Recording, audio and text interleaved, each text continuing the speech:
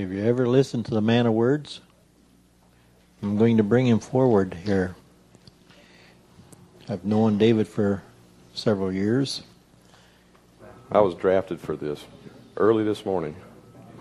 With no preparation. We were here 2 months ago. Sherry and I, we came through the court. We had met Bob June of 2002. We flew out to Tucson. Jack Carr still remembers the meeting. He says, the first time I ever been in a restaurant for breakfast, lunch, and dinner. We had some conversation about Mr. Miller. James had worked with David.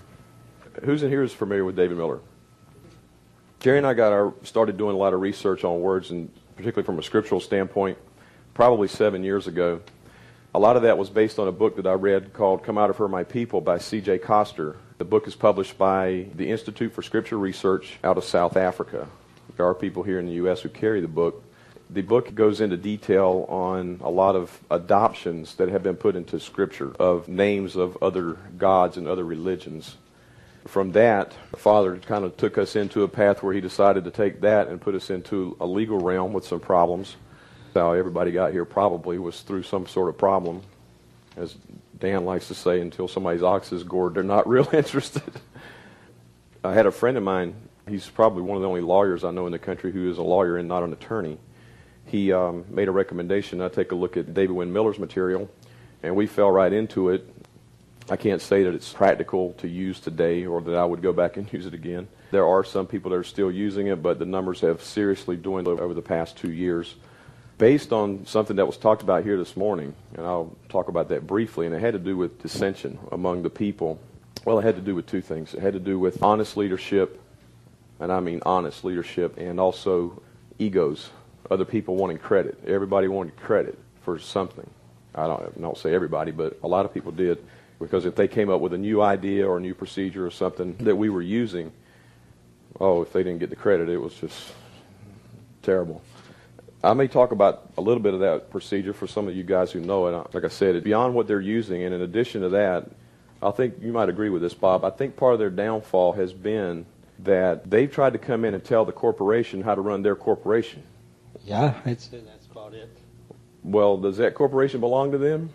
You're not going to tell the corporation how to run their business. And that's not what this is about, any of this. To be a sovereign and take responsibility means you're going to become a diplomat. You're going to act some responsibility in the world. This is not a war. And if you think it is, as my buddy back there says, okay, you want to go to war? Here's what you do first. You go outside and you take your .45 and you point it down at your foot. And you go ahead and shoot a hole in it right there. And then once you get feeling real comfortable with that, then you're going to know what it's like to go to war. Now, it's a war in a sense, but I hate to term it as that because we're trying to take responsibility for our lives. And that's what, to me, the sovereignty thing is about. As a matter of fact, I don't even like to use the term sovereignty as it applies to me necessarily because we would all agree and say that there's one sovereign and that we are sovereigns or kings and priests within that sovereignty. So it's by authority, by rule. Even in the world, there's kings that are under other kings, right? Sovereigns can operate under another sovereign. That's been going on for millennium. The King of France was under the King of England. Not a problem. Just pay me my money. That's all we want. Okay, before I get started into this, I have to make disclaimers before I do this, Bob, because I've had people's eyes roll back in their head. Okay. I want to make this one real clear. I'm not an agent of any entity structures that any of you guys have ever heard of. Okay, one meeting I went to, I was asked if I was in naval intelligence, and as I was heard down at the table, the answer to that is I. Anything I say here, too, I'll just say this up front. It's not intended to offend anybody. This is going to be just a brief kind of overview of stuff that we've learned over the years as it relates to how we even talk, think, and speak. One of the things I told Bob when he asked me to do this morning, I had to sit down real quick and say, well, how would I do this? And so what I'm going to do is I'm going to lay out a little bit of a format between and tie three things together: Admiralty jurisdiction, commerce, commercial terms, and religion. And they're all tied together. Anybody in here doesn't realize that the commerce and the religions and the Admiralty are all tied together? The intent here, too, is that when I say it, it's not intended to offend, so please don't take it that way. If I say something that you may not be familiar with or may not have heard before, especially if it has anything to do with a religious term. But it is intended to spur thought, and I'm not an expert on any of this. As I told somebody on a conference call last Sunday when they were interviewing me or asking me questions about why English has been the chosen language for commerce today internationally, they said somebody made a reference about an expert, and I said there are no such thing on this planet. There is no such thing as an expert on this planet. Scripture tells us the truth is in no man. Anybody that thinks that they know everything, they got a real problem. Okay, the first one I'm going to write up here, because what we're talking about in talking about words is we're talking about diction. Now, today we call these things languages. And I'm going to leave that there for a minute. I want to come up here with another term because Don lays this out. I think he did it last quarter or whatever, in talking about jurisdictions and how the clouds, there's one jurisdiction over here and there's another jurisdiction over here, and you create these clouds. And to go over there and see the United States cloud, you have to stick your head in there to be able to see it because it does not exist in reality. Nevada is a construct. Florida is a construct. As I used to tell people, and I did this in a seminar last year, I've been flown all over this country and I haven't seen any lines in the dirt anywhere yet. And all these things that men do about drawing these lines in the dirt mostly is to do this. We saw this one on Bugs Bunny, right? I dare you to step across that line. And that's usually what it's about. And that's the way it ends up. That's why we have so much war in the world. One of the reasons. So I'm just going to do a quick analysis of this and break this down. The word jurisdiction, in its pure sense, is about communication. That's what the word diction means. The word juris comes from a word, we would scribe it this way. I'm going to use the word scribe or write. I don't like the word spell. Anybody know why? They teach you guys how to spell in school? Spelling? The word spelling means to cast a spell. That's what it is. In communication, you have symbols, you have letters, you have all sorts of things. And every level of what they do in the school systems, the Masons, the Illuminati, or whatever you want to call them, everything is done for a reason. A woman was up here, and I think her name was Dana. It might not have been Dana. I don't remember which one she was. She got upset about the birth certificate. Who got upset about the birth certificate? She's already gone. Mention was made about this thing of being informant. Okay? Now, what is she informing on? What is the wife, not the mother, the wife? What is she informing on these birth certificates? Paternity, yeah, that's part of it. Usually informant means to bring information about a crime or criminal activity or something done wrong. Okay, something done wrong. I'll accept that one. That's good. Absolutely. Why? I'm sorry. Okay, what she said was that she's informing on the birth of a bastard child. Because if you read the birth certificate and the way it's all laid out, the father is up here, the maiden is down below, the mother of the child. They only want the maiden name. Now, over here in this place, they've changed these. They don't do this anymore. They have changed this a little bit. But the mother, or the wife, with the last name of the father up here, is the one that's informing that he had an adulterous affair with a maiden. Everything they do in their system has a reason. Why a bastard child? So they can take it, because bastard children have no right of inheritance, right? Everything they do is for a reason. Of course, it's also why today that we're not raising living beings anymore. We're raising adults, because that's short for adulterer. They're putting these things in the words you speak every single day. Adult language is on television. It is adult language, isn't it? Yes. Sure. When I explain to people about the birth certificate, I tell them that a bastard is automatically a ward of the court. Then when you get the marriage certificate, that makes them double. The state has two reasons to take over that child, because it's an offspring of something that they're part of, plus it's a bastard.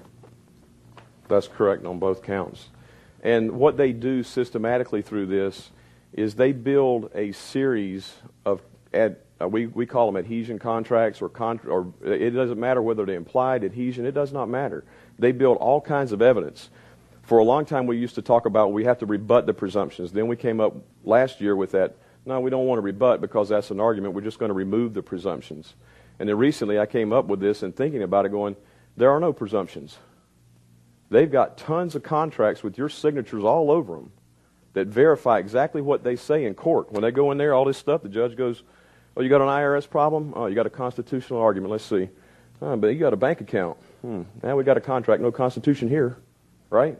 Okay. The word "uis" in its origin is an Aramaic word, and it means in a straight line. Now, the Hebrew Aramaic languages, all of those languages are more written as metaphors anyway. They paint pictures because the symbols are pictographic in nature, and the English letters are too, by the way. It's just that that's been removed so that people don't know what they are. In a straight line really means to be correct, and more to the point, it means to be truthful. It really means in the courtroom or in jurisdiction, who's telling the truth? They know what they do, and they operate on ignorance. And of course, everybody's familiar with the phrase out of Hosea, which says that ignorance of the law is no excuse, and they use it. I mean, it doesn't say that. It says, my people are destroyed for lack of knowledge or destroyed for ignorance. I always like to read verses, or there were no verses in the original. They just wrote pages. That's all they wrote. And so I like to read the whole thing. And one of the things that people don't like to accept in doing this, about accepting being sovereign, accepting responsibility, is that it's not just that you're destroyed for ignorance or destroyed for lack of knowledge. The Creator Himself says that when you do that, I will reject you. So when you're out here getting slaughtered by the corporation, is there any mystery to why that's happening? So it does take a lot of study. We've spent untold hours. When we lived, my wife and I actually, when we got started with David Wynn Miller, we were living in St. Kitts at the time, and down there, unless you have cable, you don't get TV or radio. And that thing was gone for a whole year, and I was amazed at how much I got done in a year with no television and no radio on. Had never been that way in my life. I mean, I had been that way at times, but still those things were around. All right, I'm going to go into this then and tie this together with, oh, by the way, the reason I wrote this up here, and I'll show you in a minute, this is an Admiralty term. Language is an Admiralty term. It comes from one of the games that they like to play in changing the dictions is to change the vowels around. And this word is langrage, or language. And it's been spelled differently. I also use the word spelling in this case because this is another thing they do. I've seen it spelled any number of ways in different dictionaries. The reason I say it's an Admiralty term is it's a substance that's shot out of a cannon when one ship is approaching another, and it's what it's designed to do is disable the sails of the ship. Whether it's like a bolo that wraps around and disables it, and it'll just basically cut the sail off and it'll fall over. But what it does is it leaves the ship dead in the water, which is exactly where they want us, is dead in the water. But I'm going to go into some Admiralty terms real quick just to show you how some of the things that we're doing here and how they're tied in with what we see every day. What propels commerce? No, what propels in business out there? You go to a store, what are they doing? Trade or, let's use this word. It's buying and selling, right? But this is the same word as this. It's an Admiralty term. The same way that the sails of a ship propel the ship, sails propel commerce. And then everybody in the store at Walmart, they want to know what their net is. Right? Oh, here's a good one. We've been talking about driving today, or people you're out there on the road. Here's a word for you. The patrol, right? Actually, they left the H out. It should be fay. And they also left an A and a W out.